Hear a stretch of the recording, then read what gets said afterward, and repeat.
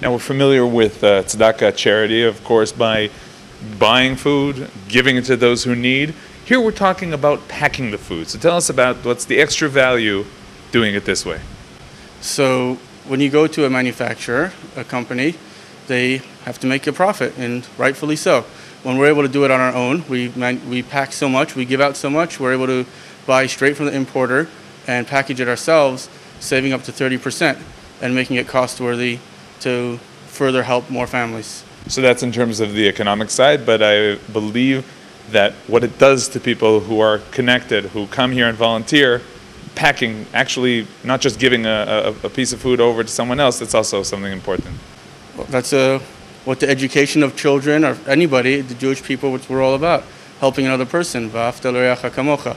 So when you give a child, a family, an experience to help someone and teach them hands-on, it's very memorable, and they live with it, taking that lesson, part of learning in Israel, to continue giving and helping someone else. One of the special reasons why we opened up this center is lots of people come to Israel, they want to donate and help, which is, of course, very important, but they want to give as well, they want to do something, create something hands-on.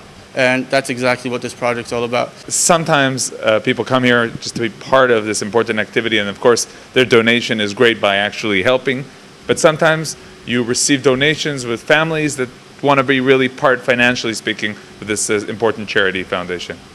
Right, so actually we've developed a special project for bar and bar mitzvahs where they can make an online food drive and either prepare in advance to bring a financial donation, part of their bar mitzvah or bat mitzvah celebration, or when they come here, took videos and had a great time, they go share that with their family and friends at their bar mitzvah celebration back at home, where they could collect money and send that back to Israel and help feed more families.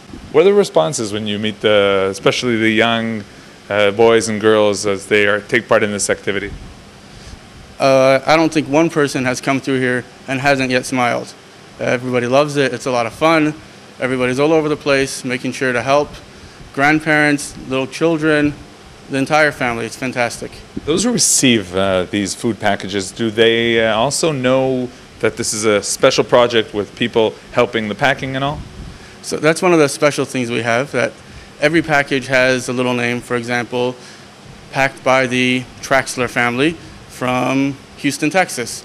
So a family that will open up their box and see that a family came here on vacation, took time out of their visit, and actually packed food for them. It's very heartwarming, letting them know that they're not alone. There are people around the world that care about them, even though they're not as fortunate as them.